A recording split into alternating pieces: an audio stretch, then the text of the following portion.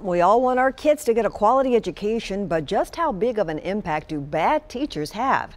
A new report from the State Comptroller's Office shows the impact of an ineffective teacher for 2 consecutive years on students. These students are less likely than their peers to be proficient in state assessments.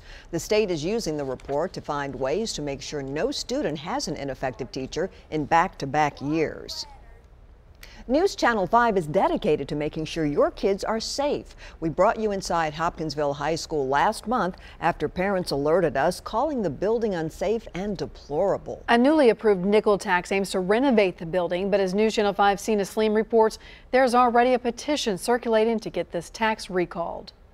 When they do leak, a lot of times you get the tar and just dirt that washes down. Hopkinsville High School was built in 1962. 57 years later, the building has leaking ceilings and walls falling apart. It was not built to accommodate the number of students and the types of programs that we have today. The Board of Education approved a nickel tax last month to go towards renovating the school. It can only be used on construction. It's a 5.5-cent tax increase on every $100 of property value. Just a little over $2 million a year. So for $100,000, you will see an increase of $55 annually. The goal is to build a new academic building here at the cost of approximately $41 million. Although the board approved the tax, there is a 45-day window to have it recalled. All we want to do is have it put on the ballot in November. Nicole Eastman is organizing the recall effort and tells us they need to get about 2,200 signatures on a petition by April 8th. There is not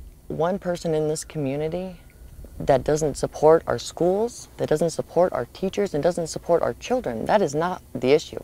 The issue is we spend a ton of money a year.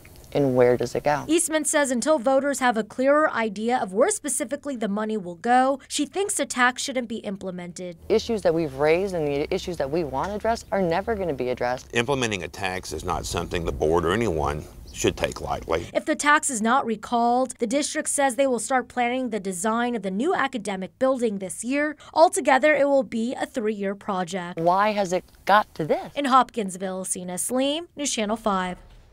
Christian County High School is also in need of improvements. District leaders say in 2025 they plan to have some of their current debt paid off and will look into replacing that building then.